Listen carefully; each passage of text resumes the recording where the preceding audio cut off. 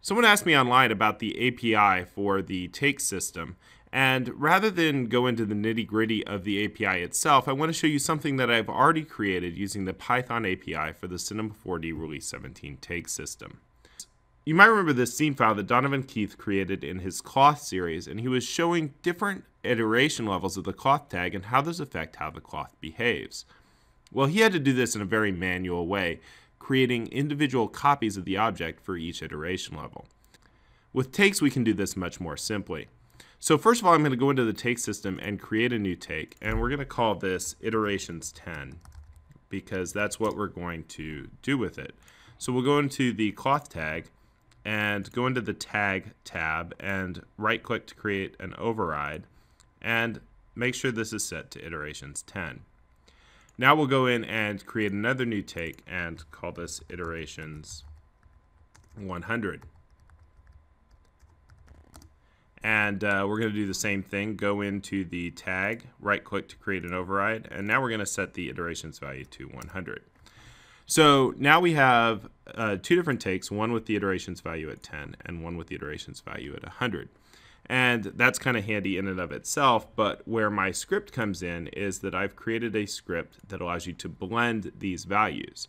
So you can get all of the values between 10 and 100. So if I just select two takes, and the script only works if you select exactly two takes, and I hit execute, it's going to ask me how many blends I want. I'm going to say 8 and hit OK. And now you can see that it's created individual takes for me with the iterations value at 20, 30, 40, 50, 60, 70, 80, 90, and we already had 100. So I think that's a super cool feature if you need to test what value is going to be specifically the right value for especially a dynamic simulation like this.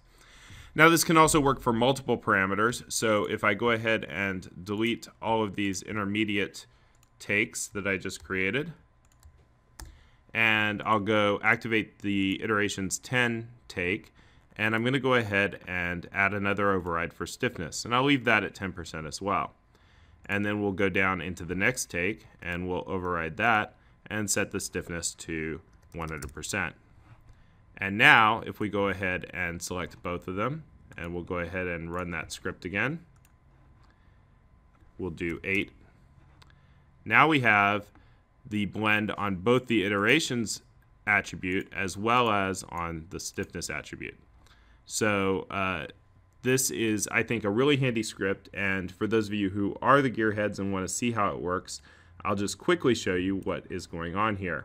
The first thing we're doing is getting the take data element for the document. That's sort of the container that holds all the take system information.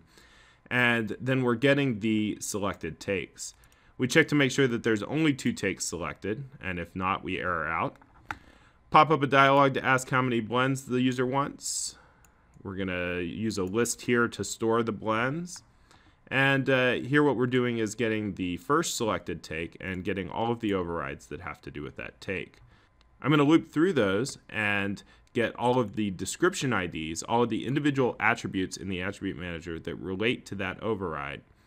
As we loop through those, we're going to see if the same override exists in the second selected take.